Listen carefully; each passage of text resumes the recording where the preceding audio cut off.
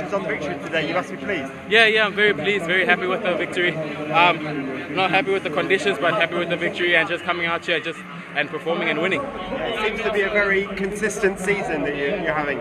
Yeah, super consistent. You know, I'm always known as the consistent guy, but this is like a plan, just being consistent and building up to world champs and making sure the peak is at world champs. Yeah.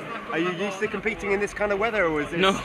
This must be not. Definitely not. I'm used to sun and the heat and good wind, and now it's just cold, it's raining, we're wet, we're trying to get out the rain, but we have to compete at the end of the day. Yeah. How does it affect you, in particular the rain then?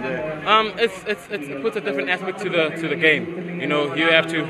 You're thinking about making sure that you finish the race healthy. You're thinking about getting to the line first. You're thinking about making sure that every step is good. You're thinking about not getting wet, but you just have to face it. Yeah. Well, don't get any wetter. I appreciate it. Thank you. Congratulations for a good race today. Awesome. Thank you so much. Thank you. I couldn't get that.